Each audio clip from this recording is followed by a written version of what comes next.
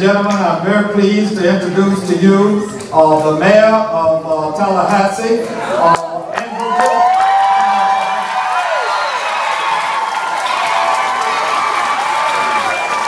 All right, everybody.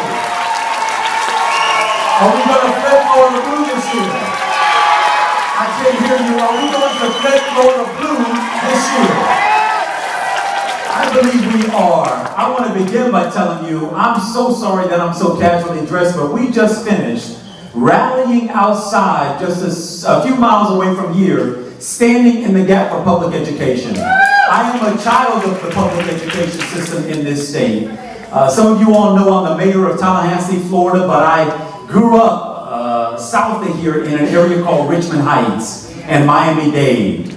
My mother down there was a school bus driver and my daddy was a construction worker. I'm the fifth of 7 children, all boys and 1 girl. God bless them and us. She's a tough young lady. But I'll tell you, I'm the first of my siblings to graduate from high school and the first of my siblings to graduate from college. You can't tell anybody in our household we don't know what it means to see intergenerational poverty interrupted at the hands of a good public education. And that's why we rally for public education. That's why we rally for that opportunity. Because every single child, regardless of where they come from, without regard to what their mother or their fathers do for a profession, regardless of whatever side of track they live or grew up on, every one of our kids deserves an equal opportunity to learn. And we ought to begin.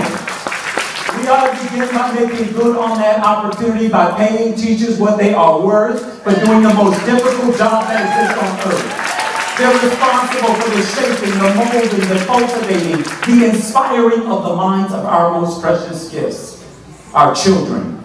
And as a father to 3 kids, I'm not only concerned about my children, but when they enter the public education system, I want to make sure that they're sitting next to and behind and in front of kids who are there and ready to learn. And right now in this state, 40% of our kids are showing up in kindergarten not ready to learn. Our teachers, average salary, they're being paid 45th lowest out of all 50 states. We're the 3rd largest state in America. And we're paying our teachers at dirt bottom.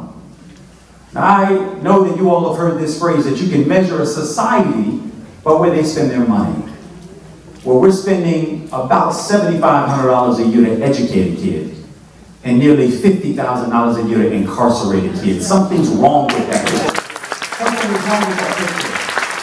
And so we need a governor who's committed to standing in the gap on behalf of those children, making sure that our kids do start ready to learn, ensuring that they are at grade level reading. Get rid of these high stakes tests which aren't telling us what our kids know, but how well they took the test.